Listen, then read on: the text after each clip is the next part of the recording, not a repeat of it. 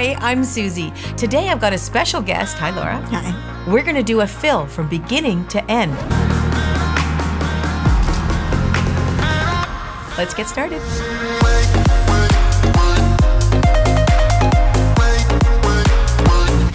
So my friend Laura here, I've known for a very long time, since she was a little baby. She has beautiful hands and she loves nails. So ever since you were a teen, I guess, although I polished your nails when you were a little kid too. This is true. We're going to do a fill on her from the very beginning, step by step. A nail fill is restructuring the nails from the previous appointment. The nail enhancement moves with the natural nail as it grows, creating this gap. The goal is to rebalance the nail and fill in the gap where the enhancement has grown away from the cuticle. Every client is individual and the grow out will be different for everyone. So she usually comes in about every 4 to 5 weeks for a fill, but we wanted to do this weekend. Boyfriend's out of town, so we got some time. So this is about a 3-week growth, and I'm gonna walk you through what I would do with a client. This is like in a client appointment. This is exactly what we do, with a lot of chatting. Exactly. This is the design we did last time. We have a gel polish on here with a little stamp. And when you left last, I believe that was white. Yes. And now it is tinted blue, but so is your hair. Yes. So I assume they go together. Everything gets stained, unfortunately. Okay. So we're going to file this all off, and I'm going to wear a mask. I always wear a mask because of the dust particles. I don't want it to be, breathing in my lungs all the time. Now this bit I'm going to start with is very chunky. See that? Pretty good grit on there. I call them teeth. And this is probably a medium to a coarse. And that is going to cut into the gel polish and take it off. You do not want to use this on the natural nail plate. Never, never, never. So I've got my trusty drill and I am going to start removing. Just make sure when you're taking off this gel polish, you are not touching the natural nail bed with this particular bit. Now the goal here is just to take off this color. I'm going to turn it up a bit more. Now you can do this by soaking it off too. But I have acrylic under there, so I really don't want to soak the acrylic, but I do want to get this gel off. Filing it to me is just as quick. Actually, I think it's quicker.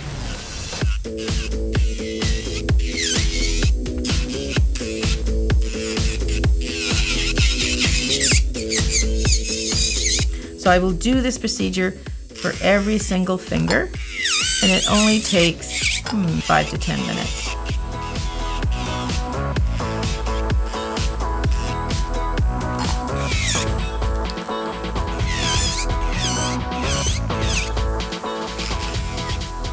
Did you like this design, Laura, or did you get sick of it after a while? I liked it until it turned blue.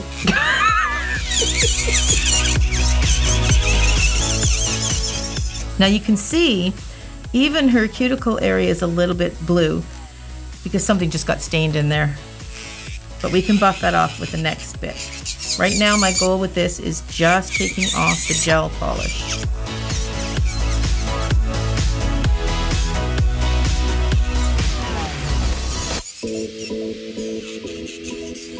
Now generally when a client comes in too, I always ask them if they want them shorter or a different shape. Laura, did you want them shorter today? I like the length. Yeah. Laura usually goes for a longer length. Over the years, we've done different lengths on you, but this looks really good on you. I love this length. And you usually go for coffin, too. Yes. You want to keep the coffin as well? Yeah. Now, if I see a lot of breakage and stuff, if I see some stress cracks and stuff, I might recommend that they come a week sooner if it's a long grow out, or if they want to go a little bit shorter, because those stress cracks are indication that they're being stressed with whatever you're doing in a day. And if the nails are long, there's a lot of telltale signs you can tell that the length or a shape is not working for a client. And sometimes, no matter how much advice you have to give them, they still want what they want, which is fine. Okay, so I'm going to turn this off. And I'm going to change my bit now to this one. This is a mandrel. See the silver post? This on here is a arbor band. This one in particular is a medium or a fine. If I feel it, this one's a medium. I would not use anything more than a medium. If you're going to use a drill on the natural nail plate, it has everything to do with the bit that you're using. This arbor band is a medium. We want to use a fine or a medium, or you can use a hand file. If you're using a drill, it's very important that your pressure or the speed of the drill is very, very low, and that the drill bit, this one in this case, is new. If it's really old and tired, you're kind of like grinding around the cuticle and it can burn on a client. So you want a new piece to put on there for every client for sanitary reasons, and also because it's fresh and it won't kind of rub, just like make it painful and burn. That's what you don't want. So it's really on how you use it. Yes, you can use a drill, you just have to use it properly. I'm going to show you that now. So you want it on a low speed. This would be a high speed. You want it on a nice low speed. I'm going to put my mask back on. Every time I'm filing, I do wear a mask. Okay, so her cuticles are actually quite pushed. Do you push them back on a regular basis? You do? I do. Oh, wow. Wow, you get a little star. Thank you. So what you want to do is you want to go around the cuticle and just gently buff that natural nail. We could even probably go a little bit lower. Now, whenever you see let's get a little dusting going on here. I'm just going to dust these guys off just so we can see. We don't have to dust it off at this point. It's only just so we can see. See that little white spot? That means it's lifted.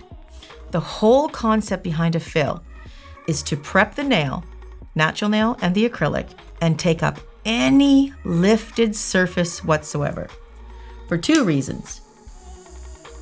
Aesthetically, it looks horrible if you put product over top of it, and you don't want to cause any problems by trapping any moisture, bacteria, or anything within that lift. So we want to take it up.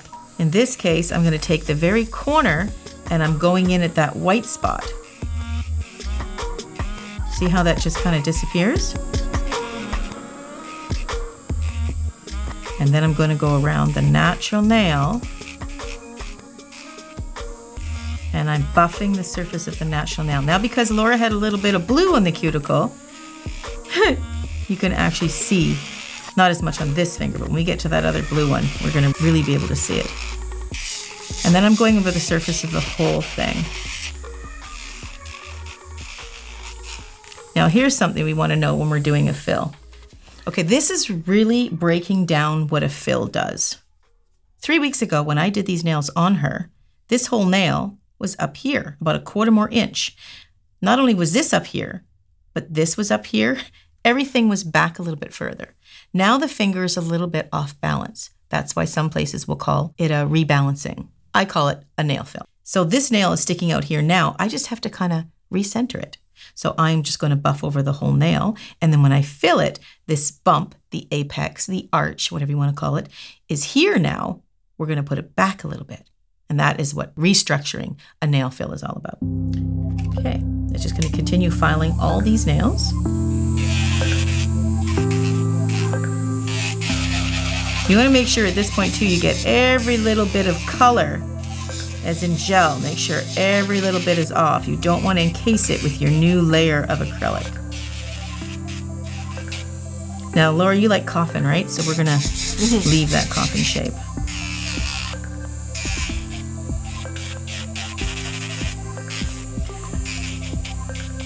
So I am filing the natural nail, but I'm filing it very, very light with very, very light pressure and a lower speed. Then when I hit the acrylic, which is this part here, I'm pressing a little bit harder. I could increase the speed if I want, but I can manage without. So I'm just making sure that I get all the color off and any type of little lifted spot off.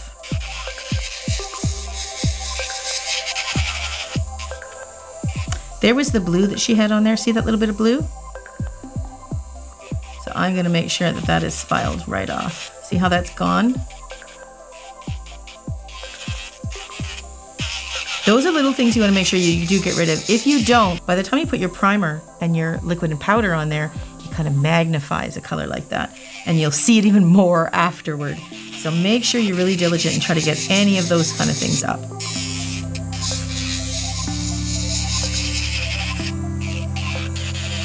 There's a lot of color on this one, so I'm going to make sure that I get all of that off. And just gently buffing the natural nail. Now, if you have a client that has any big areas of lifting, you got to take the time to get that off. You do not want to put any new product and seal in any bubbles or lifting or anything like that. Aesthetically, it looks terrible and it can cause a lot of problems down the line. We've had different colors acrylics on here in the past few months. I can see all the previous colors. We had New Year's and Christmas in there too, so we were doing some funky stuff.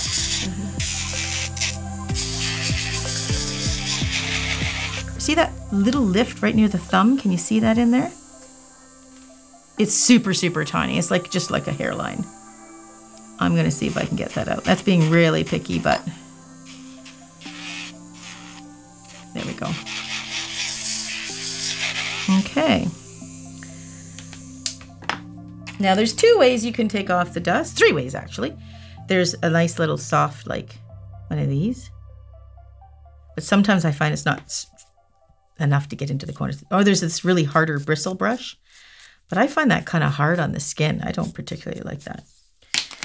But what I am going to do is take my towel and get rid of the dust. That never happened. There we go. Okay, so and then the other way is you want to take some alcohol on a lint-free pad. Or you can spray the hand directly. And you just want to wipe away.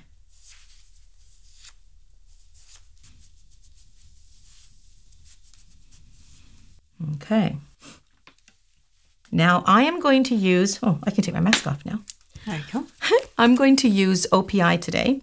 So you do want to use a system that goes together. So don't use a primer from another company working with the powder and liquid from another company. You should use, I mean, you can, nail technicians do it all the time. But if you do it, you have to understand that you may suffer some service breakdown, which means the product may not jive. It may not be very happy for the next fill. So if you're combining products, make note if you're cracking or if there's lifting, that could be why. And when you put primer on, it's put on very carefully, right at the cuticle. You can hit the acrylic, it doesn't really matter, but you don't want to oversaturate that nail.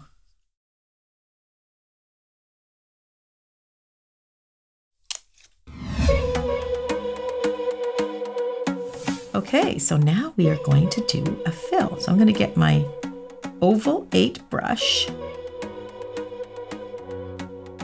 filled with liquid, and then I'm going to go over to my powder.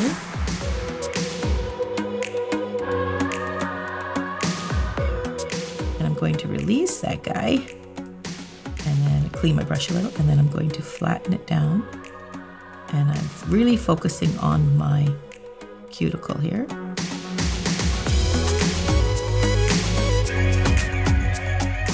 That's my extreme focus, that cuticle.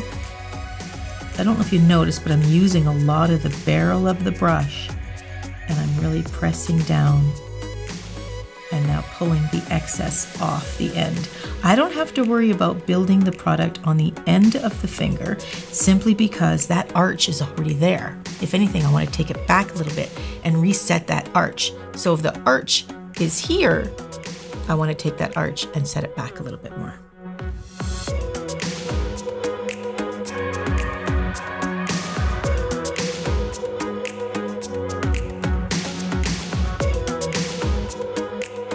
You don't have to do that in 1 bead. You could do it in 10. It doesn't really matter.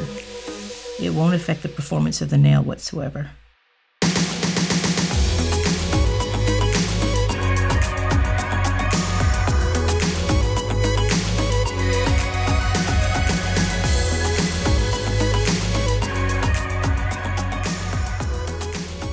There is a certain time where you cannot flatten anymore, and you want to catch that just before so you can still blend it to the rest of the nail.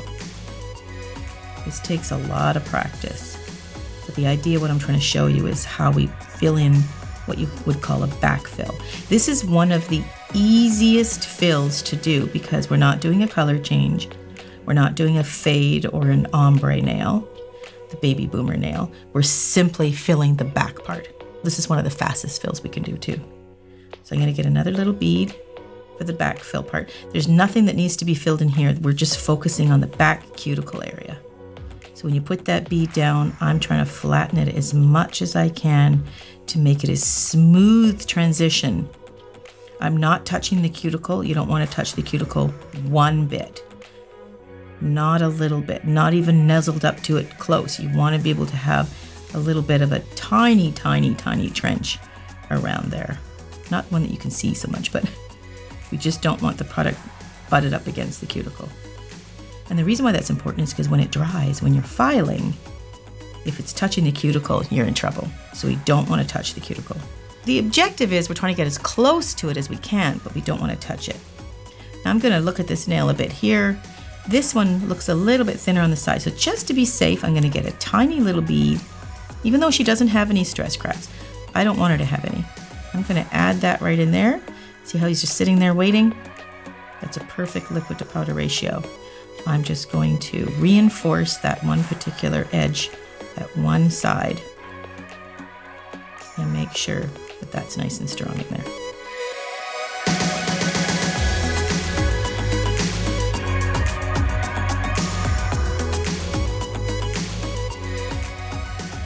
So I don't know if you can see, there's several different colors. I think Laura, maybe, 6 months ago or so, we did a coral color. Yeah, it depends on what design we're going for. If I wanted an all nude look, I would have to take all that off and reapply. But in the cases afterward, maybe Laura was just coming in and she just wanted a quick fill. So we didn't have to take away that coral stuff. We just added some new, just like we were doing here. And maybe she was wearing a solid color over top like this. So it really didn't matter on the different colors that she had on there. It just was irrelevant and it was a quick fill. But if you're doing an ombre or she wanted a French fade, oh boy, we need to take all of that off. And if that was the case, then I would literally, considering the nails, natural nails underneath, I would just shorten them all down and start again. But I didn't want to do that today because I want to show you what a fill is. So this is a very tiny finger. So I'm going to get a very tiny little bead.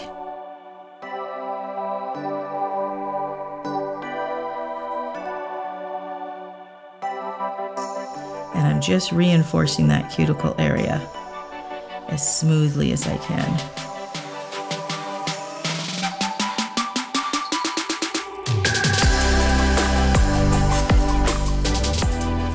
Looking at the thumb here, no stress cracks at all. It looks really great.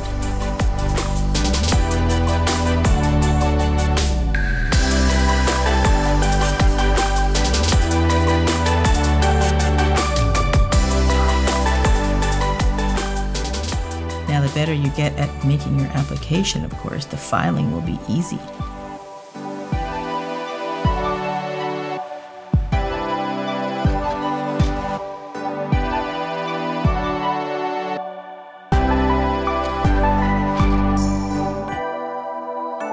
Okay, now we're ready to file. I'm going to turn my drill on, and again, I don't run my drills hot at all. I actually run them on the bit of a slower side, just because faster does not mean better. It's all in the bit. So how I attack this guy is, now I'm going to look at this very objectively. I look at it from all sides. See how this isn't a perfect arch across the top, but I want it to be. I'm going to take this one down a little bit because I'm replacing the arch. I want it to be back here a little bit more, not over here. So I do that. I don't want to just attack the one spot. I do attack it, but I go over top of the whole nail, and you'll see when you hit your drill or your hand file, you'll hit all the high points, and you'll see it. It'll kind of come all white, and you want to be able to hit that more and more and more. And you keep looking at it sideways to see if you're getting that bump. And you can look at it down this way too, to see if you're getting those bumps. But if you come in and attack it like one little spot, you still have to go over it like this to make sure you're smoothing that whole thing out. Because ultimately that's what you're looking for, to be completely smooth.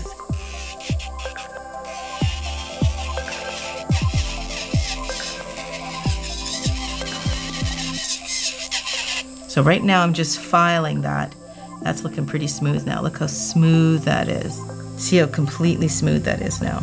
So I will look down the barrel of it as well to see if we can get that same look.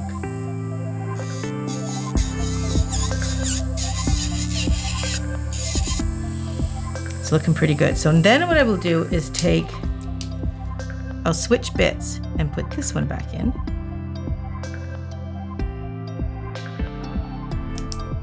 And I'll put it on a slower speed. This I'm just gonna go around the cuticles.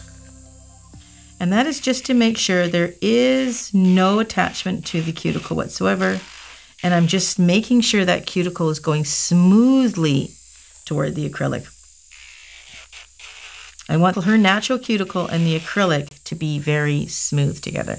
Not like, you know how when it grows out, you don't want that ledge, you want it nice and smooth. That's really tricky to do.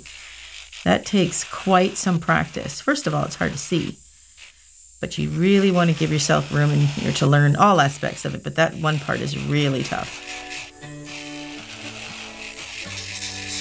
And I will go over top of the whole thing again. I do find this bit makes it very, very smooth in preparation for any gel that you're going to put on there or any polish application. So go over the whole thing.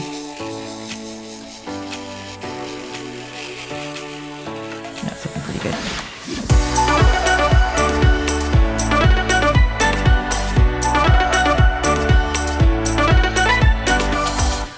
Is it okay to mix different brands of acrylic on top of each other? Oh, like if you go to one appointment, they use OPI, next appointment they use something. Totally fine. Okay. Yeah, that's a great question, actually. It's just mixing internally, like a powder mixed with the liquid right at the time you're putting it on. Those powders and liquids don't necessarily go together because they both have different drying times. One might be a faster dry, slow set. And yeah, you don't want to do that. But yeah, from appointment to appointment, that's a very good question. And you can come in here with a hard gel and we could have put an acrylic on top. You could leave here and next appointment go for the hard gel. So yeah, you can go back and forth. They're quite compatible with each other. They're largely made of the same products, right?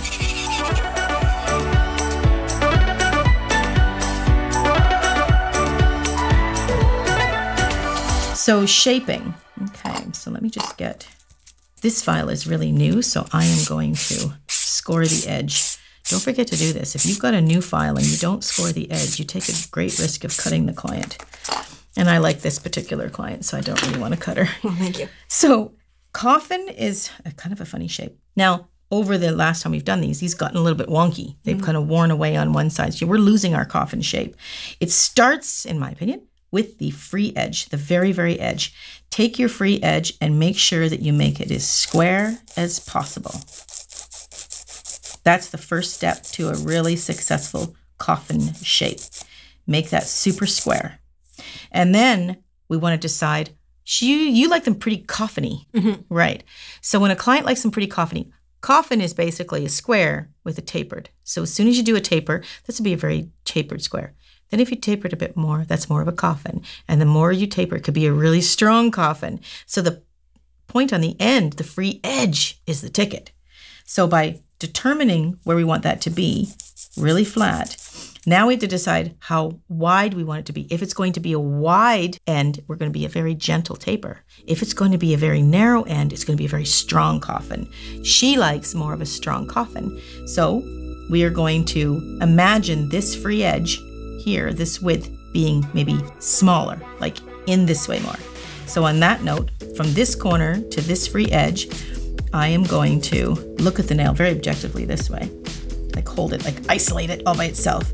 And I am going to file the one side a little bit stronger, but you got to even it on the opposite side. So now I've got to go to this side and do it a bit stronger. Okay. See how much more I narrowed it? See how much more narrower it is than that one now? It's quite a bit narrower, right? And sharper. See how that sharpened right up? So then I just want to make sure that I am making sure that that is nice and strong on both sides. So we got ourselves a very happy, strong coffin. I'll do the same with each and every finger. What it's done is, over time, it looks like my coffin was like this, and it looks like it's kind of softened a little, and then the ends got softer. And that's what we're sharpening up again. We're just gonna sharpen that right up. It's a very small change, and it makes a very big difference. This is probably a 180 grit. 150 grit would be okay. The higher the number on a grit, like if we go up to 200, 240, 1000, the smoother it becomes. The lower number on a grit, the stronger it is, like the tougher the grit is, the grittier it is. Okay, so I got a nice sharp end there. You can see there wasn't that much work we did here, and yet we just made them super sharp. Do a quick one on the thumb.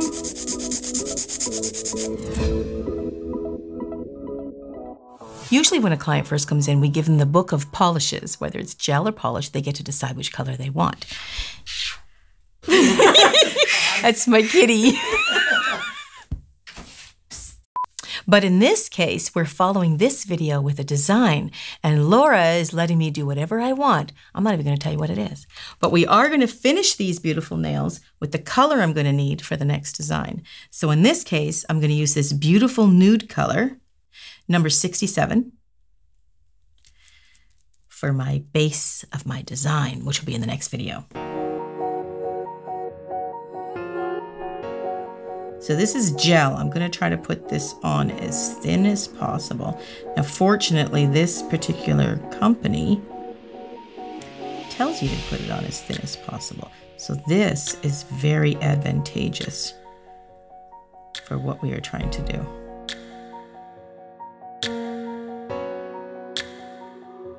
Always do the thumb last. Sometimes it will pool if it lays on its side. If it's done too soon, it can just pool inside the machine, and then it gets a little thicker on one side and it will not cure. Okay, now we're gonna nuke it. And I'm gonna put a second coat. It just gives a nice solid look.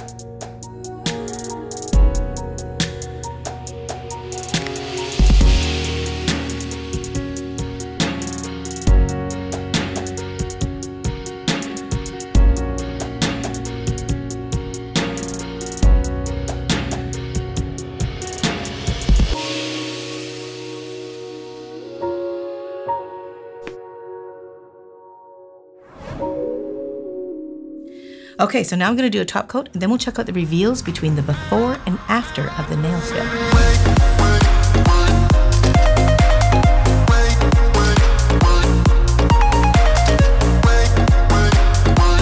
So that's a complete easy fill from beginning to end for coffin-shaped nails. And we've got a beautiful nude on there to get us going for the next video. I've got a special design for you, Laura. I hope you guys tune to that. It's going to be a lot of fun, really unique. I'll see you in the next video.